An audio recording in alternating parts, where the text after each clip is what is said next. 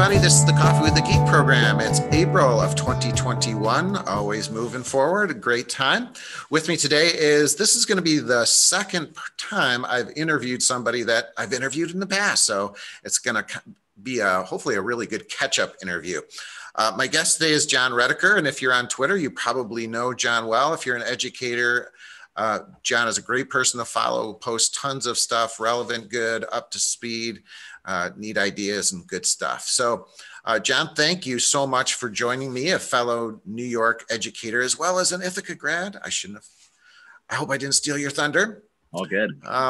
But first, let's get to the most important question of the day, which is, are you a coffee drinker, and what's your favorite blend? So I am a coffee drinker. I have it with me here. I love a dark roast and no additives, dark, black, just plain coffee. And I could drink it all day. So I probably need to scale back a little bit on that. But I also like to brand my stuff. So I've got this, you might have seen this in a different saying, but I put stickers all over my things. But sometimes you see this slogan. Here's one, a former superintendent, a friend of mine, tragic end of his life, but he had make someone's day today was his mantra. Got a couple others here. I love this, live a great story. So some nice reminders here as I'm sipping on my coffee cup throughout the day. Nice. So, besides the coffee, have some inspiration with it too. Well, that's what I like about you, John. And I think it shows in your Twitter feed as well that you've got a pretty positive, optimistic outlook. And I think we all need that, especially in trying times that we've gone through, especially for this year. Yeah. So tell me, probably the question I ask most often is just your educational journey. And I like this question because it kind of gives everyone a framework of where you've been and where you're going. So tell us about your past. Tell us about education, what got you into education, maybe some of your inspirations. Let's start there. I love these talks and starting like that. It's also actually, it's so funny. I also always love open house because I would talk about these things with parents and it gets me excited to talk about why we do what we do and what drives us. Not just like going through a content calendar or something like that, Right. So this is great. I started out, I moved to this area. I'm in Orange County, New York, just north of New York City, about an hour drive. I think the sign on the highway says 57 miles to Manhattan. From here. So pretty close to that. By the way, home of Legoland, New York, here in Goshen, New York. So that's opening this summer, apparently. Cool. Which is kind of crazy to think about a massive theme park right here in town. But anyway, I moved to the area when my wife got a job. We both were educators certified in New York State. I don't know if you know about the state. It's difficult if you have a New York certification to go out of the state. It's very kind of prescriptive. It's not very reciprocal to other states sometimes. So both of us grew up out of state, but we ended up going to college at Ithaca, getting our degrees. And then we got married right out of school and moved to this area. And it's interesting because I was unemployed for some time and I was just doing some substitute teaching. And I substitute in a bunch of schools, like a lot of people do to get started. And I was substitute teaching at Goshen High School. And there was a tragic death had occurred at our middle school. A beloved teacher had died in a car accident and over like Thanksgiving break, I think. And I was able to, they put me down in her job basically that year. So I don't even know if I actually interviewed for it. Just kind of happened. But it was interesting because I was 22 years old, just, still fresh out of college, didn't know much. And I had to grow up really fast because and mature quickly to deal with. They had this tragic loss in their lives, these kids and the faculty and everything. And it was a tough year. But it really started to ground me and helped to grow really quickly in that regard. I ended up with one of those classrooms at the time, this is early 2000s, where I believe it was the only room in the school, or maybe one of them at the middle school, was 8th grade social studies, which was my certification area out of college. And I was teaching, and there was a smart board on wheels and the projector was on wheels. So I don't know if you guys remember that, but orienting the smart board is always like a thing, but like when both are on wheels, it's insane. It's crazy. So, and the idea was like, it would be shared, you moved into classrooms and stuff, but I inherited a space with this and nobody saw the need to like keep moving this thing back and forth. So I basically used it. And my journey into like instructional technology happens basically organically in that moment. In those first few years of my teaching, I just decided like, I'm going to use these tools. And then my room was near the computer lab. And so we ended up like using a lot of those resources and those folks to help out as well. In the meantime, as I was teaching, of course, you have to get your master's. I went to New York Institute of Technology and I did my master's in instructional technology, where at that point, I also did the certification as well. All right, a lot of people get the degree, but don't get certified. So I took the New York State test to be a certified instructional technology specialist, which I just had in my pocket, never really like used for my employment. And then from there, I spent, it was 8 years at the middle school, and I was doing things organically. Eventually, it was like the recession, they cut some positions, they cut some technology, and we started to build back.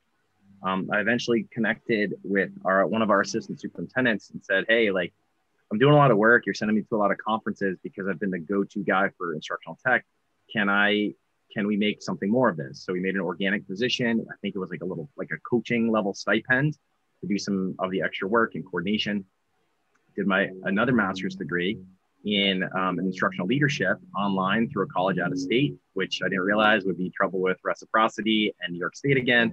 But anyway, I did that and wrote our first tech plan, wrote and had some vision and started to guide from a young teacher into really starting to create some vision. Give me 1 second. What's up, buddy? Go ahead. Sorry. That's okay. My kid's like sitting next to me trying to get my attention. So then we ended up with the sort of like, instead of being like this young guy out of college playing with technology, I was like writing vision plans for a district, right? So that became sort of a launch pad. And in year 8 of my career, they looked at a move that they wanted to make and they said, look, you know, we see value in this district for what you're doing, for helping lead us. We want you to come switch over to Goshen High School and teach the same thing, teach social studies, which is what I was still doing, but also we'll just teach part-time. So instead of teaching like 5 classes a day at a high school, we'll teach 3 classes. You'll have no duty, no study hall, no lunch duty. And then the rest of your time, you can go and be our tech coordinator around the district. So that happened for about 7 years. And it was great, but it was a lot. You know, we started to implement STEAM programs. We started to bring Project Lead the Way at our elementary school. We started to build a STEAM wing in our high school, and we started to do much more with technology. Chromebooks hit the stage, and all the Google certification stuff. And so it was just actually the fall of 2019, right before this whole pandemic and everything. The central administration, the Board of Education said, hey, you know what? We really want you to be full time in instructional technology. So I was doing it part-time for so long that it was just a natural flip. They just had to get some people to cover the classes that I was assigned to, which was a hard break, to be honest. But the timing was like so necessary, because then when the pandemic struck and we shut down schools in March of 2020, I mean, it just became a necessity. I mean, I worked, we call it in our area, we have a friend of mine, Dana Castine, who's also involved with a couple of the organizations I'm involved with as well. She made these stickers that said 25/8, because instead of 24/7, that's how we all felt during especially the early parts of the pandemic, that we were all working 25/8, answering emails and questions and everything. So it's kind of funny to be out of the classroom now, but this is now my 16th year in the same district. I've had incredible opportunities to be in leadership roles, both in the district and as well as with some state level and national level organizations. You and I are both involved with the NICE-Gate organization. This year I had the opportunity to join the Future Ready Schools initiative. So I'm a thought leader in their instructional technology strand. I've been able to present at a conference in Indiana and do a couple of different things to share some of my ideas and my vision. And it's really important to me to understand that, I'm not the hardware guy. I have a guy who does that. My colleague Jim is great. I just got off the phone with him. He'd be the guy pulling cables through the ceiling and, fixing the hardware on the device you're using. But I work a lot with the instructional side. But my focus is always, when we work with the instructional side, that we're dealing with people, right? We're not dealing with computers. We're dealing with computers to get to people. And so my whole focus has been about creating understanding, creating empathy. And I think I've been talking about some of those things way before this social emotional learning became a tagline, a phrase in our schools. And so in talking about how we connect with kids, I've been thinking about that for a long time. One of the metaphors I like to use when I talk to people is, sometimes people think like these are bad, right? Cell phones and the connectivity, but I go, literally, the operating system that most of you are using is called Windows. Nobody thinks Windows are bad, right? Windows are open to the world, or they let things in, right? It's a portal. And if we can use that portal well, it's not the Black Mirror, as a la the Netflix series, of technology being so dark and dooming. We can actually use it to leverage some positive things. So that's sort of what my hope is as we work towards the future and current use of instructional technology and supporting teachers as well.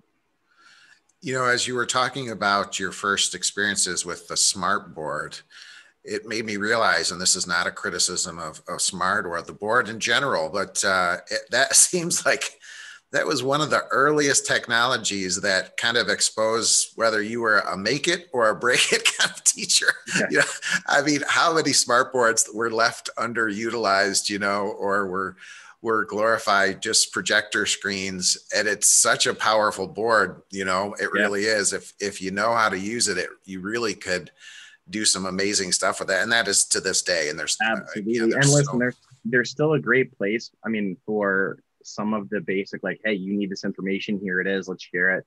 Obviously, if you can put it on a kid's screen in front of them, that's helpful too. But I think there's a move by some educators and thought leaders to sort of move away from sort of having like a board to look at things. But I mean, it's helpful in a lot of ways, right? It's just that we don't need to be stuck to it all the time. And that being said, you know, I'll be the first to knock like the traditional lecture as far as, you know, just overdoing it and overkill, but there's a place for it, and it can be done well with project-based learning and with these other tech-based initiatives or other things. But my favorite, you know, some of my favorite teachers are the ones who not only did our projects and hands-on stuff, but could just tell a good story. You know, like it's not necessarily a lecture, but maybe a storytelling, you know, especially in the liberal arts, perhaps more than other, maybe more than the math and science departments. But it's great, you know, to think about some of those things. But I just had a great conversation this morning with a teacher asking like, hey, how do I move my, you know, fourth quarter research paper project to become more of a project-based learning, open-ended thing? And so that's not really technology, but that's my heart and my passion takes me into those worlds too, because this is just a tool that I'm sitting in front of. It's not the end all be all. So can we use that well for better teaching? I don't know if that job title or position is defined in the way I think about it. You know, if I'm an instructional technology coordinator, I also want to be a thought leader. So if I were to be able to design my own title as a position in a district, it would be, I came up with it recently. It was a director of innovation and technology. And so that would be something that would be, you know, that focus of innovation of best practices. And I put it on my website, my Twitter handle and stuff, but we always use those catchphrases in education. And it was, you know, always best practice. And I always think like, let's go from best practice to next practice. And so like, just let's move forward and think about what's coming up next. Oh, you springboarded a bunch of ideas off me with that one. One of them being, you know, just in your role as working with teachers, and I've seen it, or maybe you haven't seen it, but let me bounce this off of you. I felt like, especially in the pandemic when teachers were needing to use Zoom, I saw real fear on teachers' faces about using technology. You know, some teachers that just had resisted technology for a long time, and here they were being thrown into it. And I saw panic on people's faces. And tell me about how you kind of, if that's your experience as well, and how you kind of work through to get people, you know, teachers to feel that comfort level. Cause I think that was a big challenge. Yeah. And I'll be honest, you know, people still had to want it. They still had to want the support. And I think they saw the need, but some people were able to sort of skirt by and sort of figure it out. So in the early part of the pandemic, without much guidance from state ed and local school districts and stuff, right, people sort of did things differently. Some people had lots of meetings virtually. Some people had minimal or just posted things on their learning management software or whatever. But I know really like I was helping one woman who was later in her career, and she had resisted technology for a long time. Great teacher, but resisted technology for a long time. And I love this because she wanted to do a read aloud with her elementary school students, and she wanted to have her dog with her and things like that. She was asking questions about it. So we hopped on a meet together. We weren't using Zoom in our district, but we were hopping on a meet, and we connected, and she had her husband sit right off camera with her so he could watch and take notes, so that she had someone to go back to. Like, I thought that was great. Like, they're at home, and the dog is in the back, and she's like ready to plan a lesson or something for the next day. And she's just like, I just need him here. And I was like, that's awesome. Like, you're asking for in your house. And I think that's really cool. I think often as teachers, like, we're resistant to ask for help for things because we have been the helpers, right? We answer questions for students. We do that. We're the providers in that regard. And in many ways in our own homes, right? With our families and stuff too. So I think that's challenging. The bigger issue came for me. I love that example of that one teacher who asked for help like that. But the bigger issue is when you have, we got to September and the guidance kept changing, and, people wanted to know what to prepare for and what lessons are going to be like. And even now, guidance changed on Friday. Our school districts in our area had plans totally ripped out from them because of the guidance that changed from the state on Friday. So in thinking about that, it just becomes so challenging to know, like, what the best use of the technology is. And so the best case that I see is when the teachers are just able to use it to connect with kids.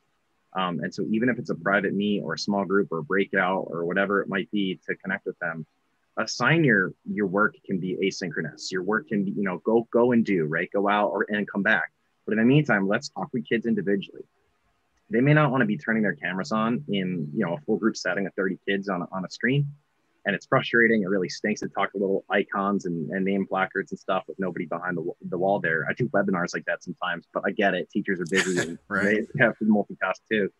But if that's what you're doing every day, you don't get to know kids and stuff. So I encourage people to just schedule time, and get to know them and see what their struggles are and ask a conversation. I heard a teacher yesterday who was just struggling with engagement. He was a student teacher too. I mean, what a time to be student teaching. This is crazy to learn, the basics here. But they were going through their list of kids and just calling and just checking in. It was after school, just calling these kids on meets, having them log in. They scheduled it and said, I need you to log in. I need you to check in. And just like, yeah, what's going on? Like, I haven't seen you. I haven't heard from you. I want to get to know you.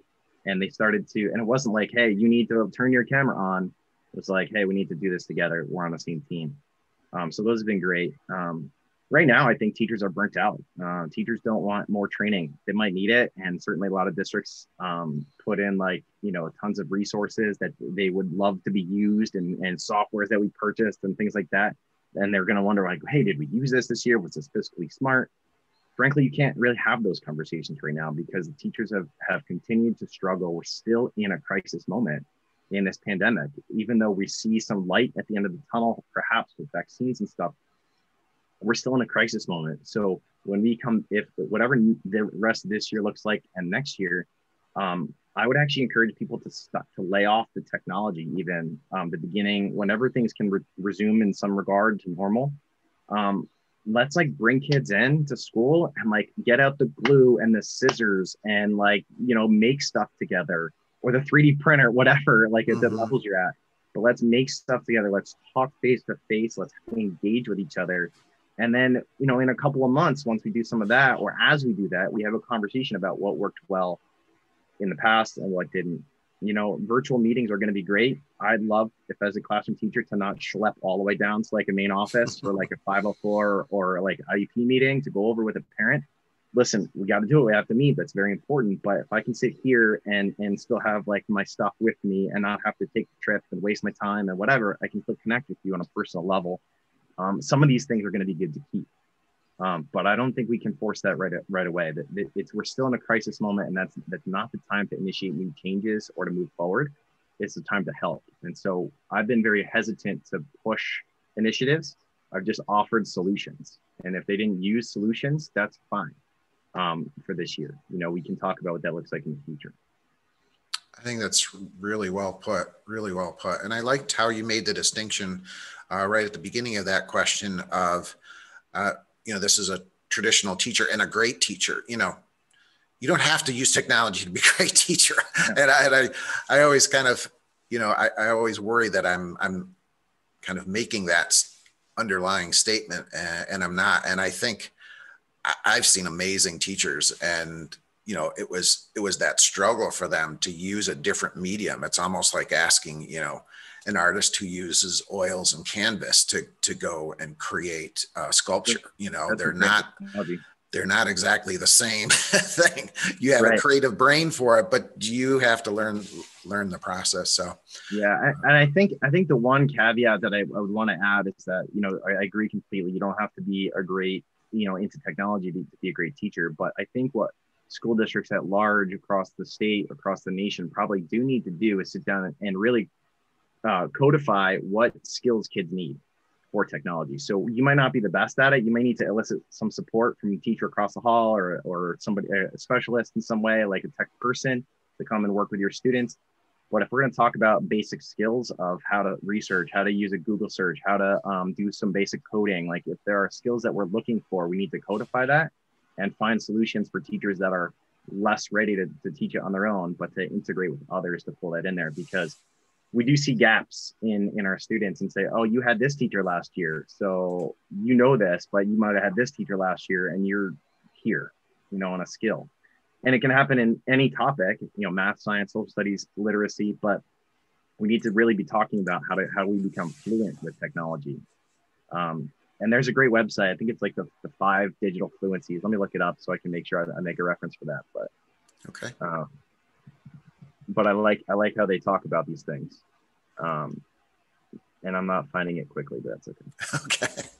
While you're looking for it, let's talk about probably your and my favorite educational organization, or at least one of them, top 5 for sure. Probably top 1 for both of us, I think. Let's not kid each other. NICEGate, which is the ISTE affiliate of Educational Technology in New York, and we're part of the planning committee, and it's just a great organization with great people, and I think both of us would agree that it's enhanced our careers just through the connections and the great people that are part of it. Tell me about NICEGate, your role in NICEGate and social media. You're the social media chair, and you do a lot with just connecting people there. Talk about that, and even, you know, talk about the good, the bad, and the ugly of social media these days. Yeah, and you've got the little banner behind you, which is great. The NICEGate. Yes, my cape. I just have my siding for my picture at home, and it's a nice day out, so I'm sitting outside. But NICEGate has been great to me, and professionally, personally as well. One of the things I'll just highlight, first of all, that fits right in my mantra for what I talk about at my own district and everything. But, you know, the CEO and the board of directors from NICEGate, they're big about family first. You know, so you might volunteer and have you know, a role to play, but if there's something that you need to prioritize in your family, whether it's a tragedy or a celebration of some kind or whatever, and you can't do something, they are always understanding of all their volunteers and their staff, and saying, look, it's family first, make that a priority. And in that way, NICEGate has become part of a family too, right? Because they value that and they buy in, which is great. So I love that. And Amy Del Corvo just leads in that so well, which is great. She does. I was attending NICEGate. I actually think I won a grant to go to NICEGate. There was some sort of local conference I went to when I was just starting out in sort of my educational technology pathway. And I got access to a free NICEGate registration, hotel, whatever. And I was like, yeah. And I knew nobody up there in Rochester for this event. I had not really been involved in NICEGate before. This was probably like maybe, I don't know, 2008, 9, 10, somewhere in there.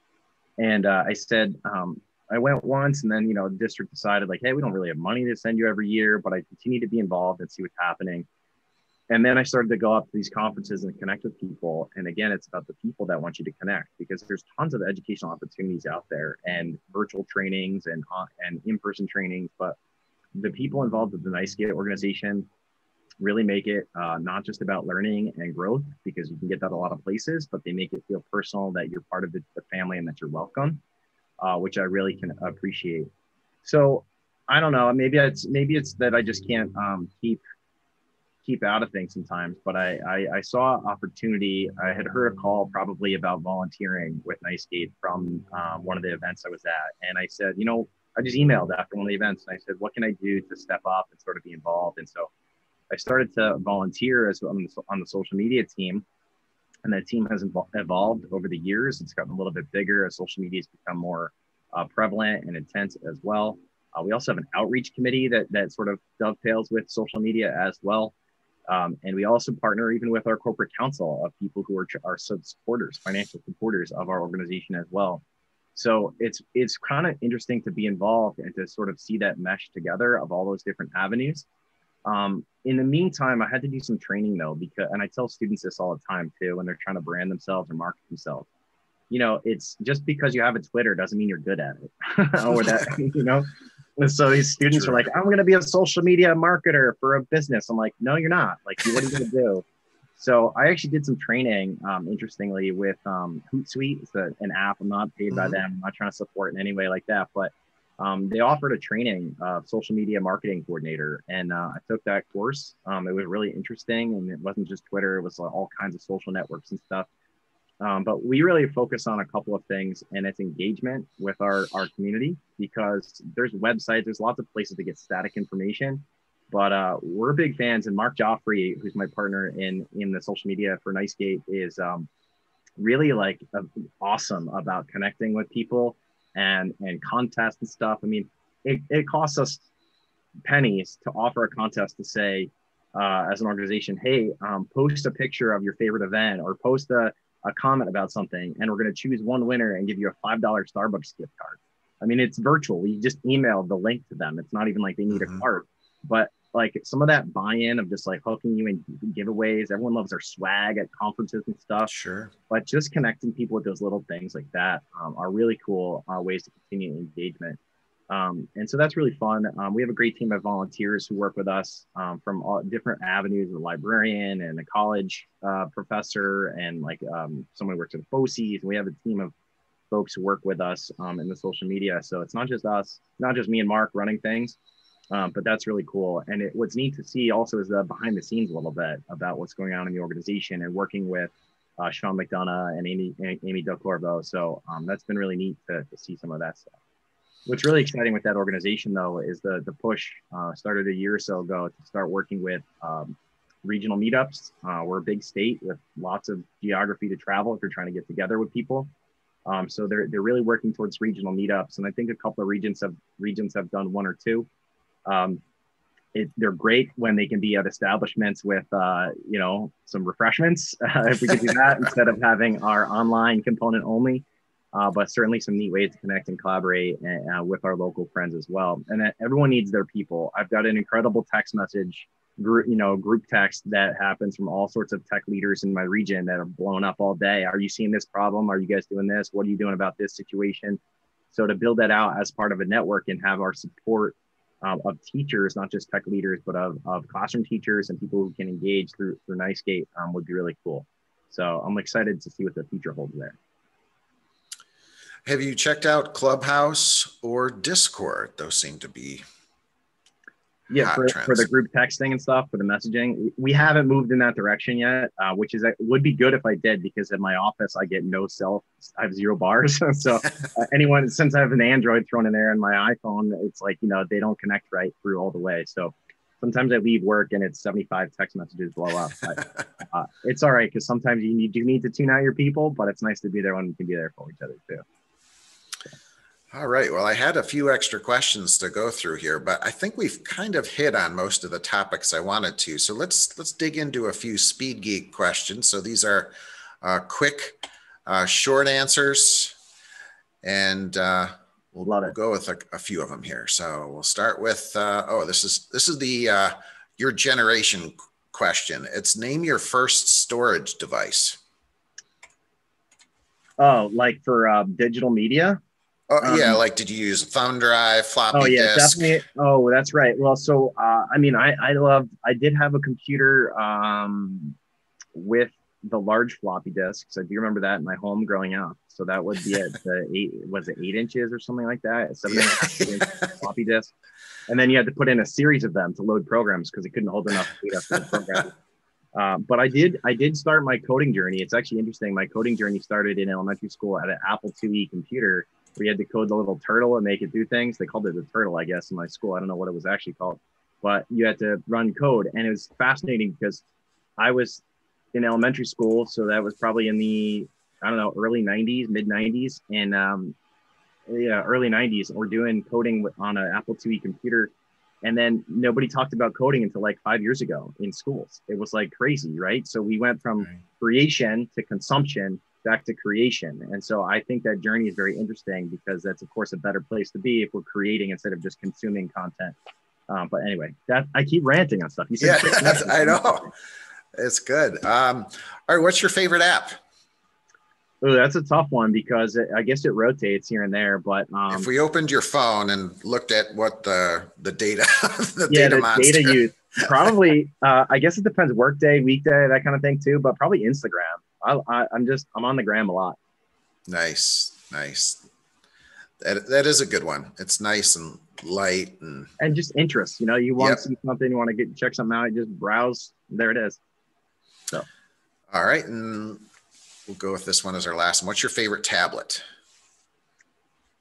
Well, we do have a couple of iPads in the house, but I don't actually. Tablet's kind of becoming a dated word, isn't it? It is. You're not hearing it so much. I had a little 7-inch Samsung tablet that was probably, I don't know, it's probably 8 or 9 years old, and it's just a workhorse right now. I one time slid it in my pocket and sat on it, so I broke the screen, but I was able to replace the screen, and it's just a powerful workhorse. So it just keeps going, and we can run apps and fly drones and do all kinds of stuff on it. And it doesn't seem to have the data, the update issue that sometimes becomes obsolete with some other tablet companies. Cool. Well, it's great catching up, and we'll look forward to seeing you at NiceGate. Hopefully we can get back and be in person. And yeah, absolutely. It's we all want it and crave it, right? This is what we are as people. So we're all itching for that. That'd be great. All right. Well, keep up the great work, John. Great catching up, and we'll talk to you soon. Thanks, Andy. Take care. Bye.